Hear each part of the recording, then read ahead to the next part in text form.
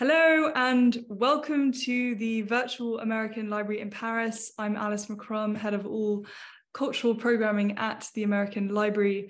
I'm delighted to see all of you this evening, and if I were in person, I would ask you to raise your hand and say, is anyone here for the first time? But since we're online, I would say the same thing. Maybe in the chat you can write, is this your first time joining us? And if so, where are you joining us from? And regardless, where are you joining us from? We are curious. Tonight, I'm delighted to be in conversation hosting poet, essayist, author, and cultural critic Lewis Hyde to discuss this fantastic book, A Primer for Forgetting, Getting Past the Past, first published by Brass, Strauss and Giroux in 2019. For anyone who is new, and for those who are returning, a reminder that after about 40 to 45 minutes, we'll open up to your audience questions. So if at any point you have a question or a comment for Lewis, do not hesitate to put it in the chat. And secondly, both Lewis and I are looking out to a screen of no videos, which I can understand perhaps if you're making supper or doing an activity, you are listening to this as a kind of podcast. But if you are in fact sitting in front of your computer, it really makes a difference for us and for all of you to see each other and see faces at the end of your Zooms. So I encourage you to turn on your videos. And in the interest of time, I'm just going to jump right in. So you start, Lewis, from a place of curiosity. That's where the subject of this book begins. And you begin with a kind of quote, or I suppose the quote invigorates your curiosity. And the quote is, "Oral societies keep themselves in equilibrium by sloughing off memories which no longer have present relevance." And so right from the beginning, we have these two main through lines which really find their way through the book. On the one hand, we have the sloughing off, the letting go, the shedding, the forgetting. And on the other, we have remembering, preserving, noting, and recording. And before we dive into this very rich content, on the one hand of forgetting, on the one hand of remembering, you also note in the beginning section that the book turned out to be an experiment both in form and in thought. And certainly what immediately strikes the reader, what struck me, is the experimental form. And so I thought, as a way to start, maybe you could speak to this form. How did you come up with it? And how did it affect the writing process and the book itself? So the form is episodic. The book is made of many short pieces, often without obvious sequence. But sometimes there is a bit of a story that unfolds. And first of all, I found it fun to do. I guess I mentioned in the introduction of the book that I've written other books which have long, complicated arguments and are sort of defenses of some idea. So I have a book called The Gift, which is a defense of the idea that works of art are not necessarily commodities, don't belong in the market economy. And, you know, after 300 pages, I try to make that clear. So it was a pleasure and release to me to gather fragments and not worry so much about how to build the argument. But that also means that I thought the form allows the reader more freedom to make an argument for herself or himself. You know, this always happens anyway. When you read a book, your mind drifts in certain ways. Some things stick in the mind, some don't. And so this really invites that kind of paying attention, but allowing your own mind to come to conclusions that the author's not necessarily trying to push. So it was more fun to write than a long argument. I've been thinking that I might, if there's a second edition, declare what ideas I ended up discovering in this work, but the book tries not to be too declarative. Yeah, I think certainly there are kind of refrains throughout the book, certain preoccupations, certainly certain theorists, so notably George Luis Borges, Ralph Waldo Emerson, William James, they come back quite a lot. And just to kind of highlight what you just said, I thought you put it so well in this introduction, or rather what this is, as you called it. You write, I found myself weary of argument, tired of striving for mastery, of marshalling the evidence, of drilling down to bedrock to anchor every claim. What a relief to make a book whose free associations are happily foregrounded. So drawing on citations, aphorisms. I'm losing your. Sorry. Oh, there you are. Okay. I don't know why I'm losing your voice, whether it's on mine or yours. I'll speak up and I'll move in. So drawing on citations, aphorisms, anecdotes, stories, reflections, as well as images and works of art, the book is, as you put it, a prose collage. And yet there is some kind of order to this collage, to this free association.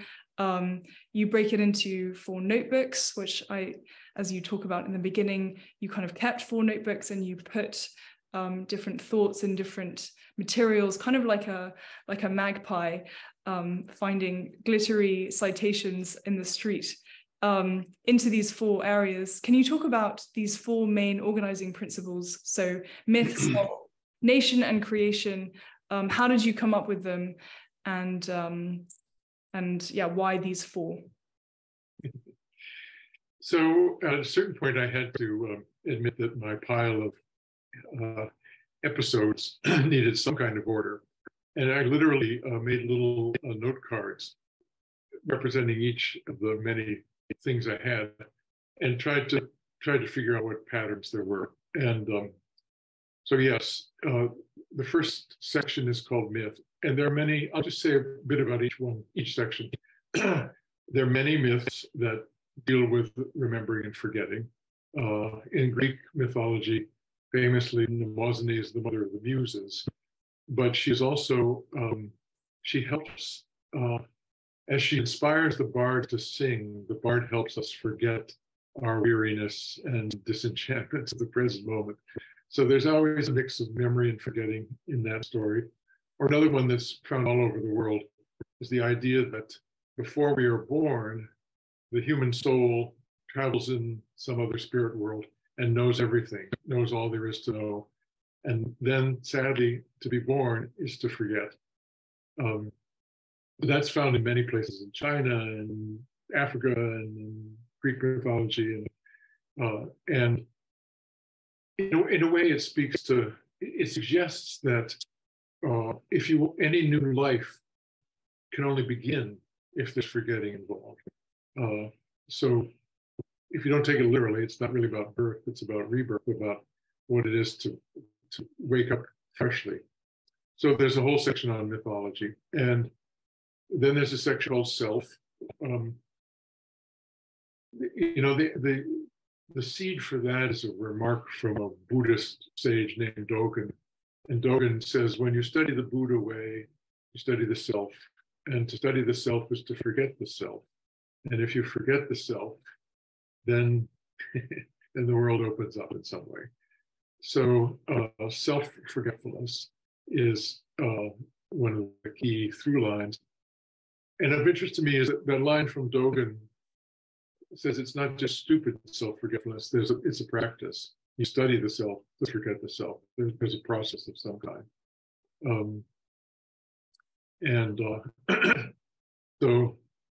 And maybe, the easy place where people now think about forgetfulness and why it might be valuable is matters of trauma. And so how do you, if you've been truly traumatized, part of the problem of it is the unforgettable. And things that cannot be forgotten are a curse. This is all through Jorge Luis Borges, his work. So how do you work through something, any kind of trauma, so as to forget?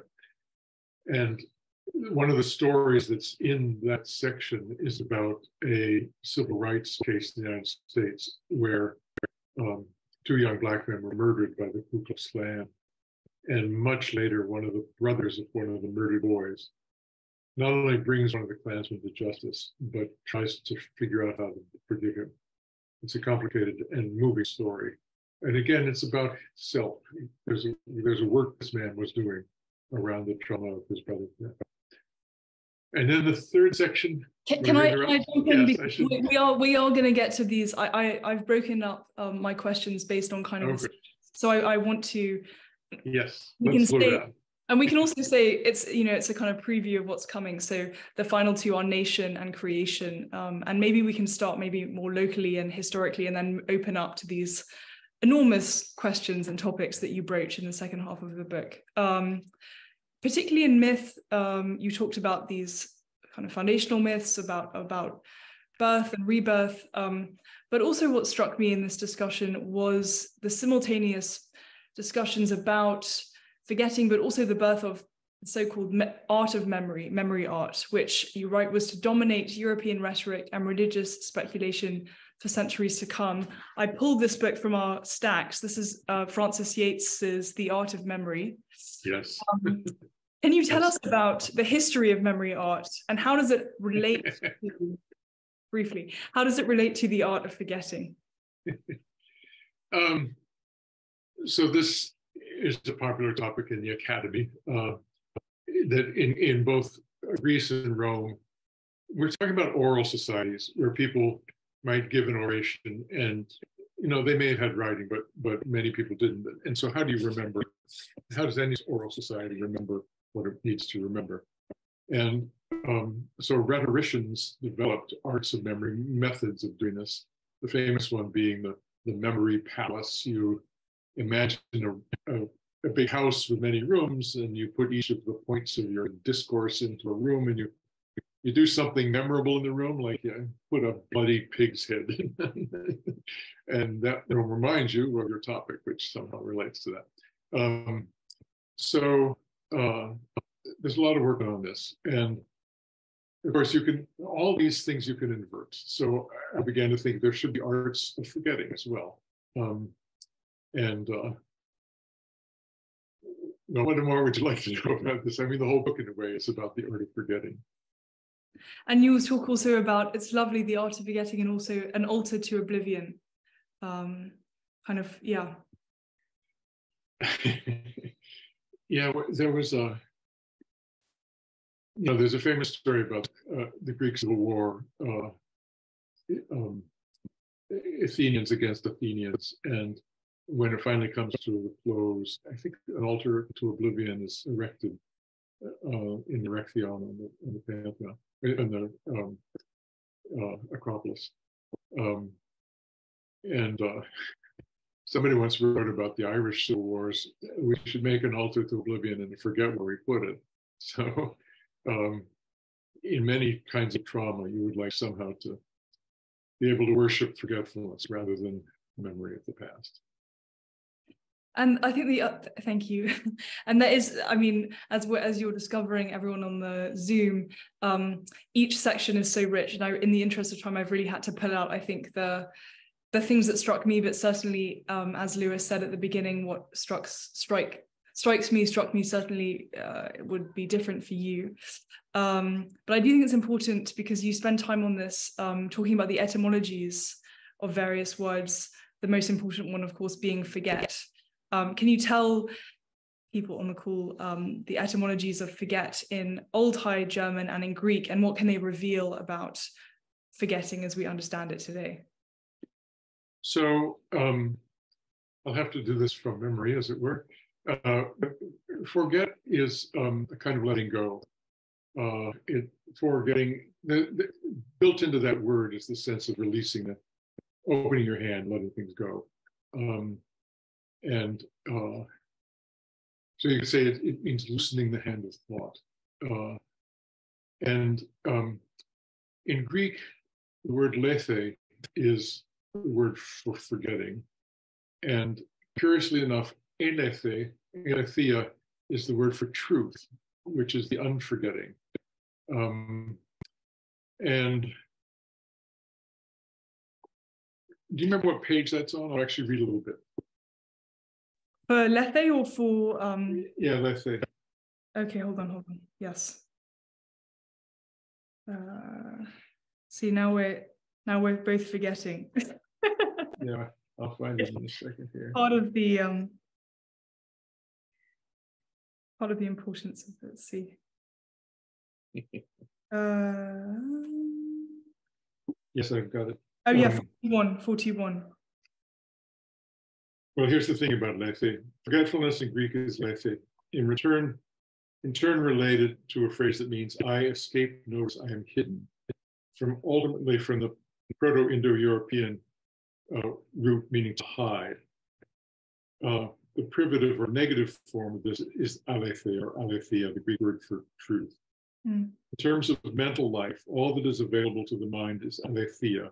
What is not available is for some reason covered, concealed, or hidden. Just to say one more thing about this, I began to think also, the business of trying to find truth. All truth then would be an uncovering, and taking something out of hiding, as if the world itself and the meaning of the world is hidden, and we as truth seekers have to do the work of unhiding it. But the default state is that it's been forgotten, it's been hidden, and needs to be uncovered again. So yeah, maybe we can think about that thought in relation to the self, which is the second notebook, which you preface as a perfectly useless concentration. You speak quite. Your voice cut out again. Sorry, I was just saying we can maybe put this thought that you've just saying about the kind of uncovering of truth in relation to the second notebook, that of self, in which you describe your own memories and accounts of memories. You title them Tribal Scars. Can you talk about your decision to include these memories, to talk about at one moment you say preparing for my own dementia, at the beginning you talk about your mother's old age dementia. I suppose just the personal relationship that you have to this project of getting past the past or forgetting. So there are two parts of that. So yes, as with many of us, my mother had a dementia at the end of her life. And my book is not a celebration of dementia. This is the grief, it's a kind of early death. And so I suppose in a way it's an attempt to, as when one gets older, one begins to try to have a relationship to death that's something other than terror. So these days we have to have some relationship to our own forgetting. So that's a kind of through line, a darker thread in the book. And then as for the more personal stuff, going back to the Dogen thing about study the self to forget the self, I do something with the word trauma. The word trauma actually in Greek means wound. And so mostly nowadays we mean the kind of wound that is truly difficult to repair, mentally or physically. Those are the traumatic events. But if you just say wound, then there's clearly a range, a little nick on your finger is a wound. And I believe that part of growing up and being civilized is to have your culture scar you, wound you slightly with all of the things it demands, with the rules of the game. And so and part of maturing and part of spiritual life is to recognize the degree that that's a cultural fiction. And it may be very serviceable and needed. It's not that you have to do this. But at the same time, there's a kind of freedom that comes from realizing that the things your parents told you were absolutely true turn out to be fungible at least. So then I spent some time on, I came from a family where being smart was the most important thing. So you naturally, if you felt like a dummy, you tried to keep that hidden. Where being competent in the physical world was important. So if you were a klutz, you kind of. So these are all my own tribal scars, which I offer up in a somewhat self-involved way. But there's parts. The book is not about me, but there are parts of the book that foreground both family stuff and my own sense of the work of spiritual life related to forgetting. Yeah, there's this lovely. You point out in this moment, you describe one of these tribal scars, one of these moments where you find yourself, I think you put it. Your voice dropped out again. Repeating the lines of family member And you point out at the end of this section that when you perform yourself, that's forgettable, and rightly so. The actions of the unself, conscious self, leave no necessary mark on memory. By contrast, when you perform what is expected of you, that is what you remember. Can you talk about this very subtle but really powerful distinction I found? Yeah, I have a story about, well, many stories, but I have one memory. I was a child, maybe 10 years old, and my mother asked me if she should cut her hair. And I had no opinion about this, but I realized she wanted to cut her hair. So I said, yes, you should cut your hair. And so why do I remember that? I mean, there are many things you remember for many different reasons, but in this case, I think it's because I was called to play a role in her script. I wasn't being myself. And so I have several memories from childhood of that, of being dragged into somebody else's drama and dutifully performing my role. But I do think that actually the unself-conscious, a lot of play is just forgettable. You're yourself alone having a good time, and later you don't remember. I mean, I took a walk this morning around a pond here in Cambridge, Massachusetts, and I realized that, I was daydreaming, thinking, and I realized, I have no idea what I was thinking about. I could have taken a notebook and made notes, but so that's the distinction: playing a role or just playing. Yeah, and there's another distinction. I hope this isn't too specific because I'm citing a specific theorist here. You cite Svetlana Boym, who makes the distinction between reflective nostalgia and restorative nostalgia that she uses to describe Vladimir Nabokov's memoir, Speak Memory. Can you make this distinction for us? Because I found it striking. I had never encountered it before, especially as we think about how to maybe be nostalgic for our own past. What's the difference between reflective nostalgia, restorative nostalgia? So if I remember, restorative nostalgia tries to recreate the past. If something you loved in the past and you were really intent on bringing it back and reinstating it. Reflective nostalgia realizes that that's impossible. It is that you don't feel the loss of the past and affection for the past, but there's a kind of almost amused detachment from it. And Nabokov, in his book Speak Memory, goes to some pains to try to say this is not nostalgic in the sense that he would like to reinstate the aristocratic youth that he had, the money and the privilege and the summers at Vara.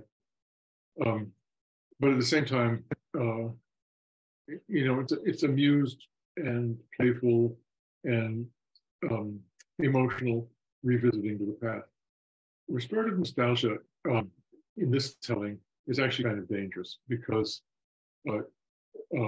it's the "Make America Great Again" slogan, in which there's not only an image of the past, but you're going to bring it back. You're going to clean the statues and make everybody go back into the roles that they had in the past. And of course, it can't happen. So therefore, you become violent and put the people who won't behave into prison and kill the others. So it's a useful distinction about how we mourn and work through the mourning of the loss of the past, which is always slipping away. Yeah, and I wanted to end, because the time is slipping away, the self section here, because I think it very nicely sets up the discussion of nationhood and how one on a personal level mourns and reckons with the past. Of course, has huge, as you just mentioned, ramifications for what that looks like in groups, larger groups. Before we move to nationhood and creativity, you cite in the book Adam Phillips, and you also at the beginning you said that you wanted the form of this book would allow for a certain kind of slipperiness of the reading experience, that people would certainly remember or forget different things. And I think in the book, I'm remembering that you said that you couldn't quite remember why one of Phillips's book had an effect on you, but you just remembered that it did. And here you cite Phillips, who writes, people come for psychoanalytic treatment because they are remembering in a way that does not free them to forget. And I think this is another through line in the book, a kind of informal through line, which is that if someone came to you, Lewis, and maybe they have now that you've written it, and they say, how can I open the hand of thought? How can I forget? And it seems to me several things come up. There's psychoanalysis. You talk about assigning symbols to mark the memory of something. There's self-study, as we've talked about. There's the creation of art. There's motion as opposed to fixity. And then humorously, you cite painter Bryce Marden, who says, use a long stick. Can you talk about the various tools of forgetting that you bring? I've mentioned some of them. Maybe that's all of them, but... Well, I'm so pleased to have you as a reader, Alice. That's a wonderful list. So I'll just say two. I mean, one is, again, so Dogen Zenji has a program. This is meditation practice. And simply put, in meditation practice, partly what you do is to watch how things arise in the mind and then step back from them. And, there's a kind of what I call free forgetting. It's not that you cannot call the past to mind. It's that you're free to do it or not. And so that Adam Phillips line has that in it. People who remember in a way that doesn't allow them to forget. So it isn't that you become amnesia, you become playful and free. So there's that. There are others. The one I would mention that leads us into this nation business is, one thing I do is, I have these several stories. One is about the civil rights murder in the United States, but another is I go through some of what they did in the TRC, the Truth and Reconciliation program in South Africa. So what I say is that there's a sequence of events which might have to happen before a nation or a group could forget. And the first is justice. Bring the criminals to justice. And the first is truth. You have to know what happened. And that often is very hard to do in large groups. Second is justice. The third is what I call proper burial, where somehow what's happened needs to be honored and laid to rest. Only then you might begin to get apology. That would be useful, or recompense, reparations of some kind. And at the very end, perhaps forgiveness. But and it's almost, there are very few cases in which you get that sequence, but that would be the goal. Yeah, so I mean, this is, that kind of goes to the nationhood, which we're gonna get to momentarily. I also want to think about it in terms of just a person, a person. We've talked about trauma, this idea of a wound, it's a deep impression in somebody's life or memory. Maybe you can talk about, I thought this might be related somehow. You have this lovely description of how you write a poem. And it's called Revision by Forgetting. Maybe you can talk about the process of how you write a poem, because I also think that also relates to the creativity question. And I think just before you maybe do that, if you wouldn't mind, I wanted to also make the point before we move to creativity, nationhood, that it seems to me that it's very hard, and this is, I think, why you possibly wrote the book. It's very hard in the 21st century to forget, with the internet that never forgets, with social media that is very much in the business of extolling the self rather than forgetting the self. And even in literature, with the prevalence and reign of autofiction, it's self all the time. memory. So maybe as a kind of counterpoint to that, if you talk about the process of how you write poetry, and also any thoughts about how it's just increasingly difficult to open the hand of thought, let's say. Oh, well, I just tell a little story that, so it's about trusting forgetfulness as a creative force. So the simple process is to write a poem and then wait a few days and then try to write it from memory. And to trust that what stays in memory is the poem, and what drops away might as well drop away, or at least use that as a tool to interrogate what works and what doesn't work in the poem. So, yeah, it's a simple process, but it works for me. And does it strike you, I mean, this idea of trusting yourself, trusting your memory in relation to a force like the internet or social media platforms and the kind of incessant recording of everything and the focus on the nitty-gritty details as opposed to a looser, more generous, more kind of fluid encounter with people, with ideas, with books? Yeah. Well, to tell you, so yes, I mean, the internet communities are sometimes much involved in the right to be forgotten. The fact that the internet and archives now remember everything and have a record of everything can be accessed. To say briefly earlier, there was a period in the Middle Ages when writing began to dominate, how people kept land records and so forth. And before that, if there was a court case, one way that it was adjudicated was to get the elders of the group together and rely on human memory. Time immemorial refers to the time that nobody can remember. And so you would only deal with time immemorial. Once you have written records, you have to have some way of reinstituting immemoriality, some way of officially getting rid of the past. And so this was the invention of statutes of limitation. Statutes of limitation are an artifice of the law which counteracts the artifice of writing. So now we have the artifice of the internet, and we are in the infancy days of trying to figure out what the artifice of forgetting is to help us not have the unforgettable swamp us. Yeah, and even if we go further back, which you do in the book, before the Middle Ages, of course, in ancient Greece, Socrates was really, again, these were oral societies, and the idea of writing something down was completely horrible for him. Yeah, there's a story in Plato that seems to be against writing, because writing erases the need for oral memory. Yeah. Okay, let's go to the nationhood, the nation. As you point out, and as we've been talking about, as nations, as groups, as institutions, the stakes are very high. Whether it's Make America Great Again or kind of Hindu nationalism that we're seeing in India, the stakes are very high and they're in the news all the time. Indeed, your opening aphorism for Nation is, one of the opening aphorisms is the unforgotten, the destroyer of nations.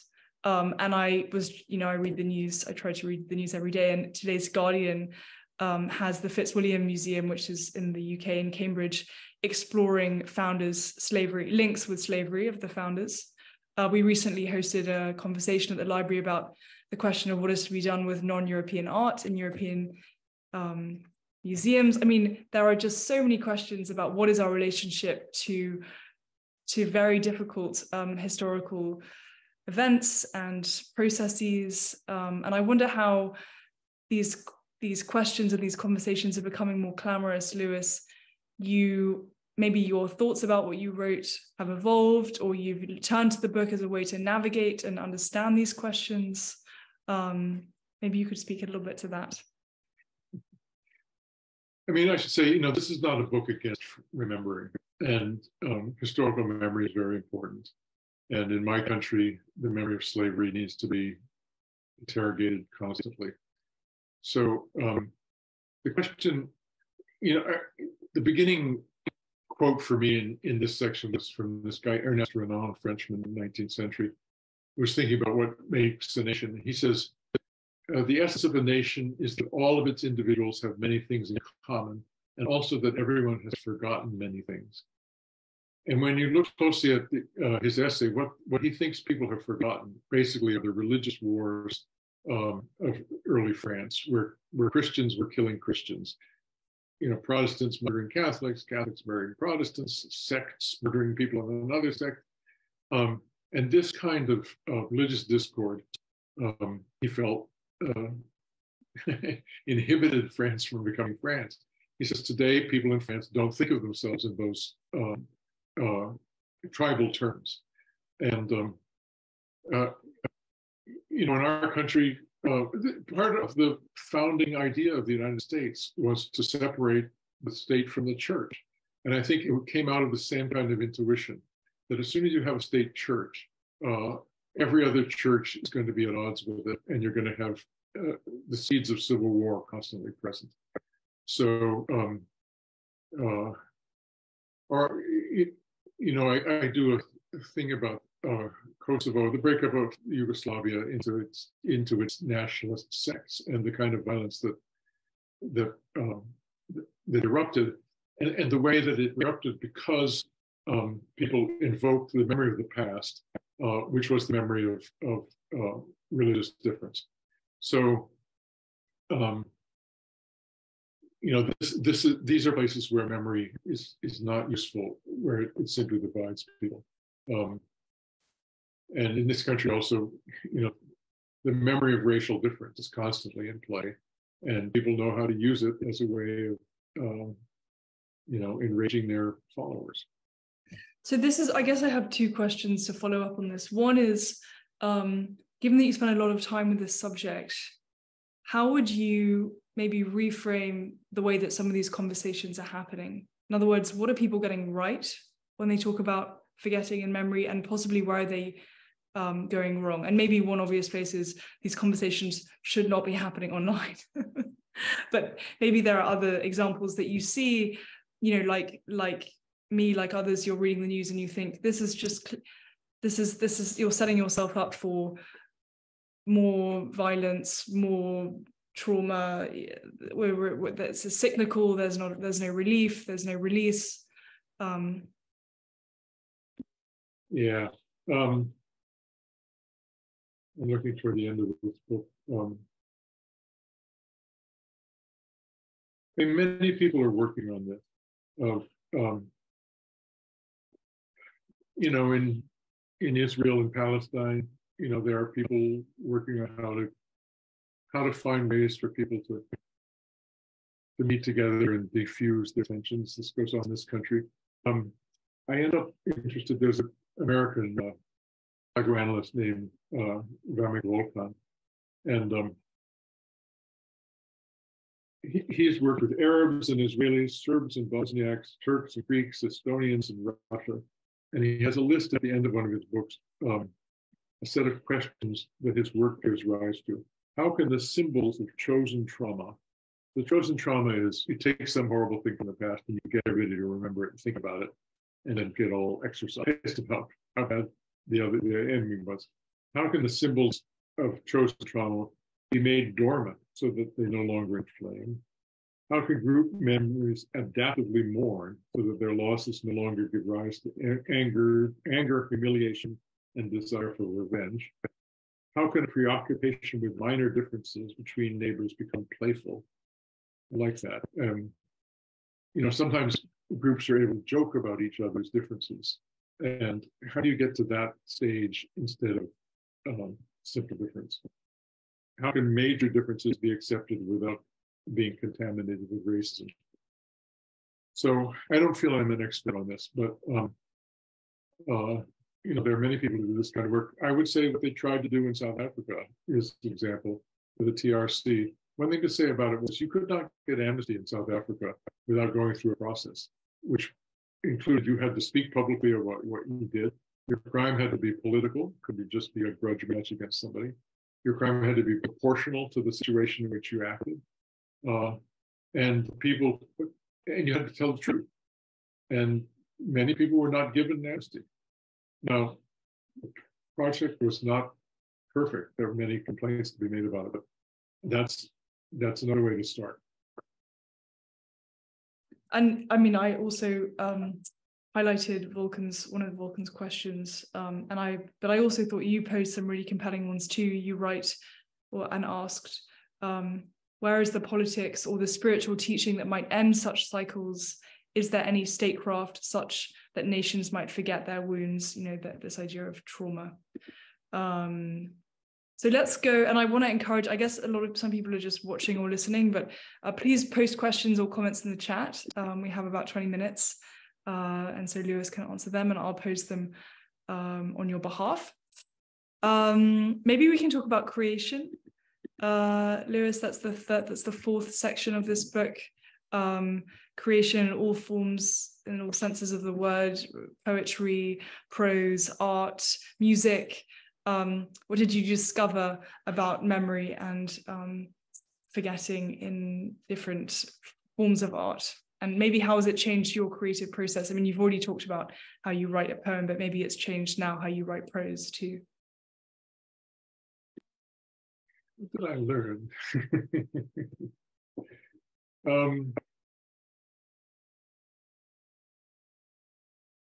Oh, maybe what surprised you, or what struck you, what was unexpected about bringing this question of memory and forgetting to the process of creation? You know, maybe one thing I hadn't anticipated, this phrase "free forgetting" was not something I had thought of before I was writing this book, and I got it. Well, it came up when I was working through an essay somebody wrote, which described works of art that matter to us as works you can return to over and over again. And the second or third time you go back to them, you happily forget some of what you knew before in order to see again something else. The example is somebody listening to a symphony. And the first time you listen to the symphony, you wonder, what chord begins it? Is this the A minor? Is this a D minor? Is this a major chord? And then by the end of it, you figure that out. Then you listen to it again and you know that very well. And so you can forget about that problem. But the other example was reading a Sherlock Holmes mystery story. And the first time you read it, it's a mystery. And you wait for Mr. Holmes to figure it out. But you actually go back to these stories and watch how they're made. And your interest is different. So in a way, in that case, the mystery that sometimes is posed in a work of art is what Alfred Hitchcock called a MacGuffin. It's a thing that keeps your attention focused, but in fact, the work of art is mysteriously going on around you without. And I began to think actually that all of life is a MacGuffin. That all of my purposes, the things I think I must do this by tomorrow, I must do this week, those are MacGuffins which keep me attentive and busy. And but again, in that is the idea of free forgetting, is a kind of sense that it's okay not to be the master of your memory and not to have everything present as you work, but let things come and go as the mind dictates. Yeah, and I think this is, to go back to our opening discussion about the art of memory and these idea of the memory palaces. I thought this was a nice point in relation to that discussion, because you talk about the invention of moving pictures in 1917, and you write, question, how does one create a new thought for any object? Answer, move it around. And therein lies a problem with the place system, the old technique of artificial memory in which an image is committed to memory, committed as if to prison by fixing it in a specific location. The whole apparatus freezes meaning, solidifies it, produces durable, fixed ideas, useful in the short term to be sure, but what happens to those ideas when they are in need of change? So there's this really idea of kind of like disruption and motion. And I was just thinking, because I was reading Natalia Ginzburg's The Little Virtues, and she has this wonderful passage in that book about how she says that a lot of writers and essayists keep a kind of notebook where they put their best ideas So, you're walking down or you're walking around a pond and you have a great idea and you think, yes, I'm going to use this in my next novel. And so you write it down in the book. And then later that day, you're having supper with a friend and you think, yes, I have a great idea. You put it in the book. And she says, this is wrong. And that artists should immediately, as soon as an idea comes to them, they should use it, because otherwise this notebook, which is basically saving the great ideas, ends up becoming a kind of mausoleum. So I like that. Yeah. Actually, this business about the fixed idea, there's a wonderful phrase that analyst Pierre Genet years ago says the work he was trying to do was the liquefaction of the fixed idea. That is, people come to him unable to get out of their own head, and you want to liquefy the fixed idea. Or the example that led up to the piece you read was Marcel Duchamp putting a urinal in the museum as a work of art. And so he's just moving things from one context to another and showing the degree to which the fixedness of contexts determines how we read them and interpret them. And you can move them around and suddenly you have a different thing. And that's related to the kind of conversation with John Cage of hearing something for the first time or seeing something for the first time, which is to say, kind of the best thing that can happen, I suppose, if you forget lots of things, is that you have this like primal experience as an adult. And maybe that one of the points of art is to facilitate that kind of encounter with an object, with a sound, with an image, with words. Yeah, how to cultivate what they call beginner's mind, where somehow you get back to the earliest exposure to something. Or again, with free forgetting, new exposures could reveal new things. So it's not, you want somehow to be both the adult and the child. And maybe you can talk, and I would encourage, I guess everyone's just kind of, there's so much to think about. So there are not many questions. I have loads, I have many more, but we've talked about freeing up the mind in terms of kind of having this primal experience. And maybe you can talk about the importance of just being in presence and being in the present moment, because of course the future looms largely in the book too. Whether if we're not stuck in the past, then we're projecting into the future, which isn't yet here, which is total speculation, which isn't real. Maybe you can talk about the importance of the present moment and being in that moment.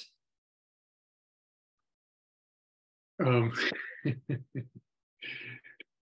I mean, it's all we have.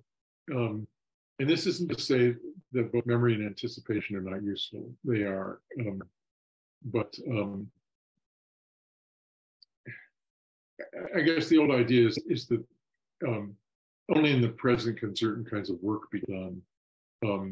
If you find yourself imagining how you're going to get a PhD and you're really going to study hard and you're going to have new habits and not be the way you were in the past, it's all in the imagination. It's not something.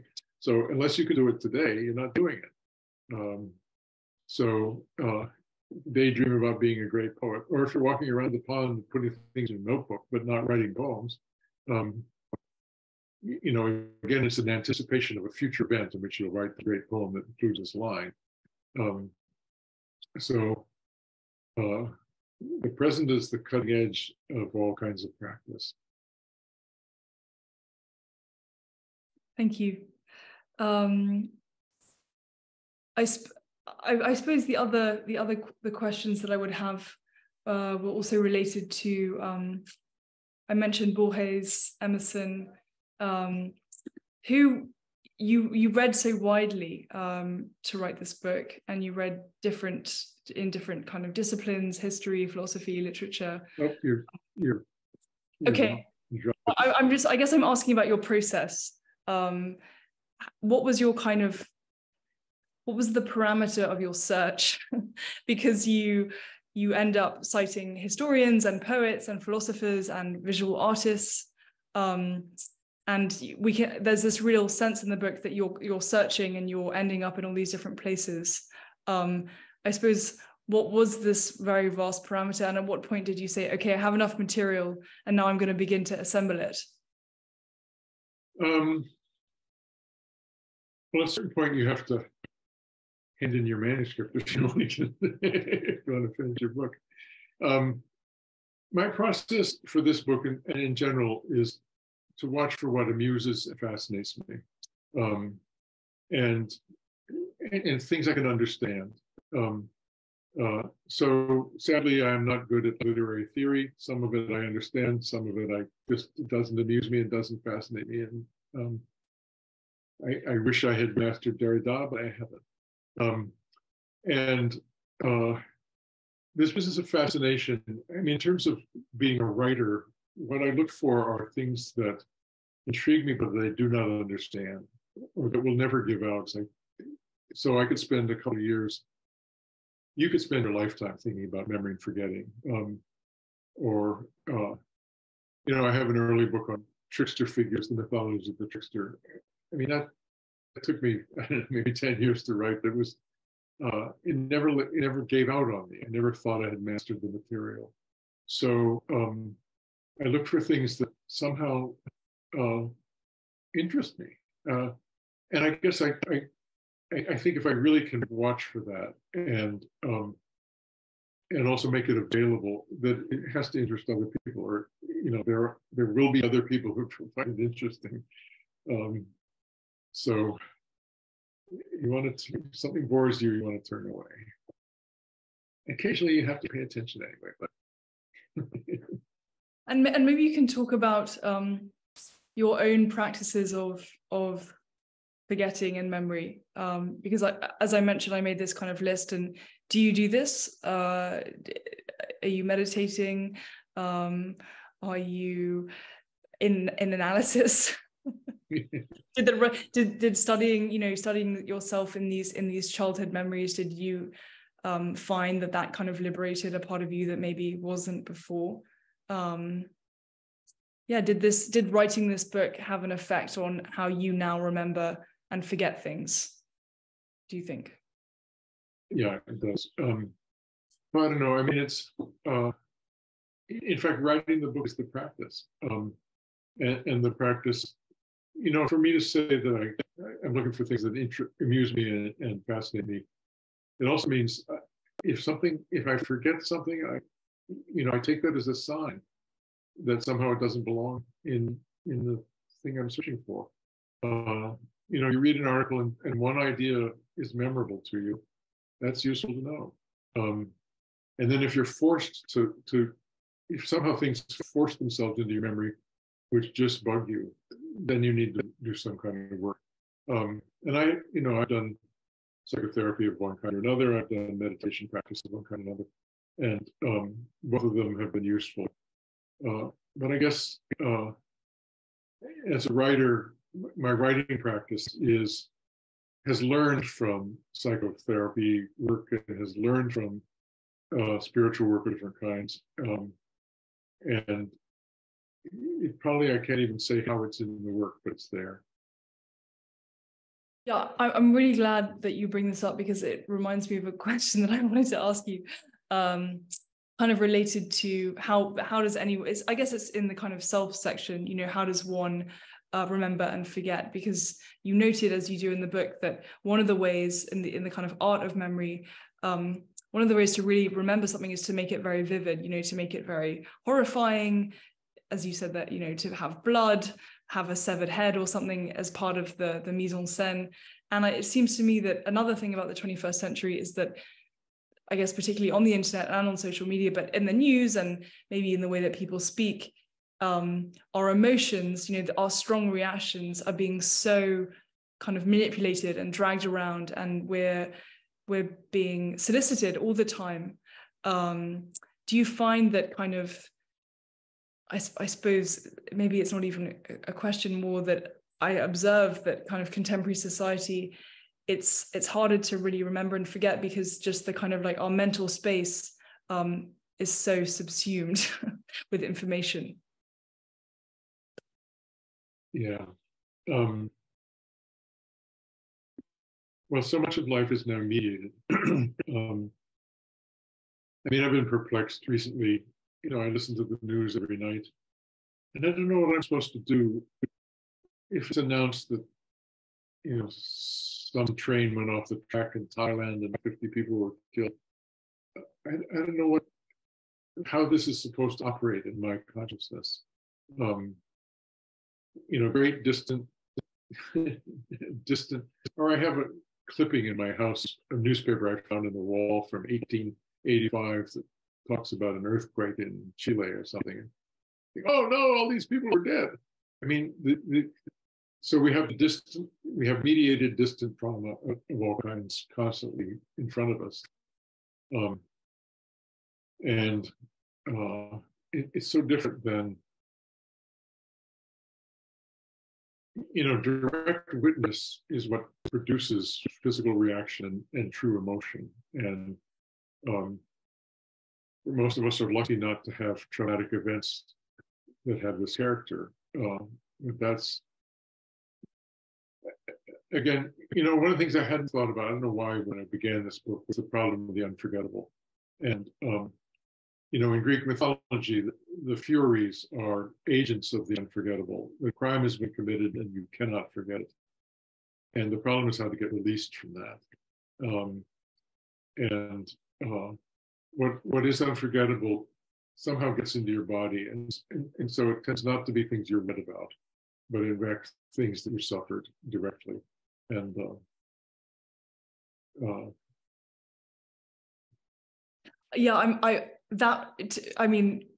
if there was in a way, you're asking for practical advice, and I don't have any.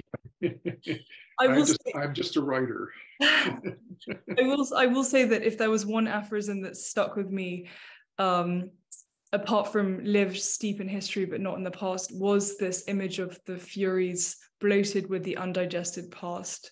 I found that so kind of striking and shocking. So for what it's worth, that's what remember, if there was an aphorism that stayed in my mind. We have a question from, two questions from Law, who says, can you talk about delight and memories that aren't traumatic or nostalgic, but have a positive affect or emotion associated, memory that's moved us and perhaps even changed us for the better? Well, how nice to have them. How wonderful. And they should be treasured. I guess the question is, to what degree do you make self out of these wonderful things that happen, these delights that you had in the past?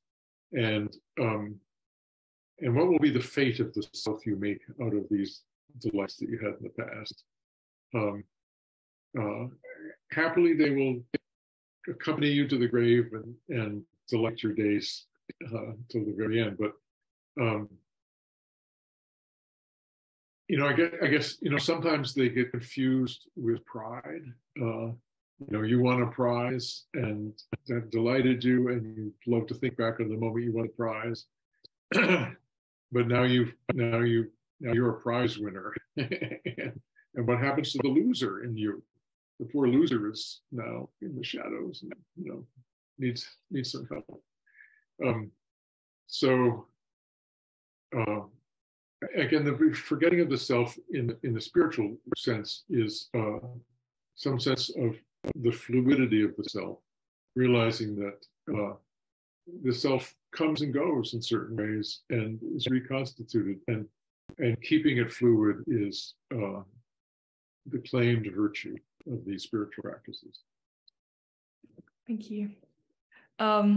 This is, I suppose, will be the final question from Emily Abbott, who says, to return to something that was discussed earlier, as we continue to create new ways of remembering through technology, as we have already had in the past with writing, and as Alice also underlines with talking about being constantly bombarded with information, how can we find new ways to forget? I think the question is, how can technology, these new tools of technology that we have, help us remember and help us forget? Well, there are two parts of this. One is whether the internet communities themselves can begin to institute practices and laws and rules of the game that allow for the erasure of digital records. And then secondly is each individual on a daily basis, how does one relate to these things? And I mean, when I'm trying to write, I have a practice of, I mean, these days, I will not look at the internet before noon.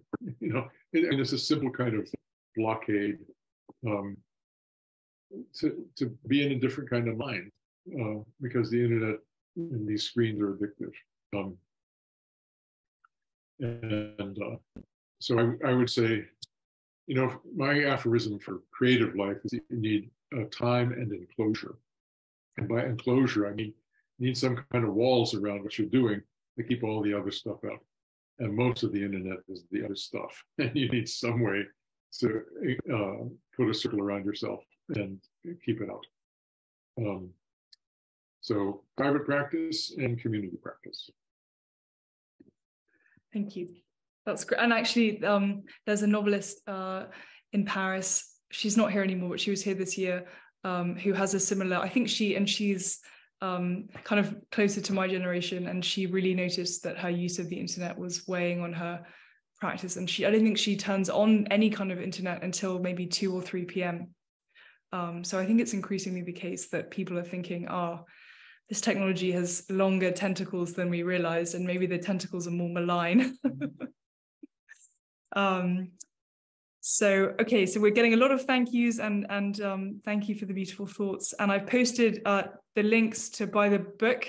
Here it is, A Primer for Forgetting. And these are the 2 links. And Emily will send you a link also tomorrow. I cannot recommend this book more highly, and we've really only just touched on the surface, and it's been based on what struck me. So you'll bring your own preoccupations to the book, and it will be a very useful tool to navigating this the choppy waters of the 21st century.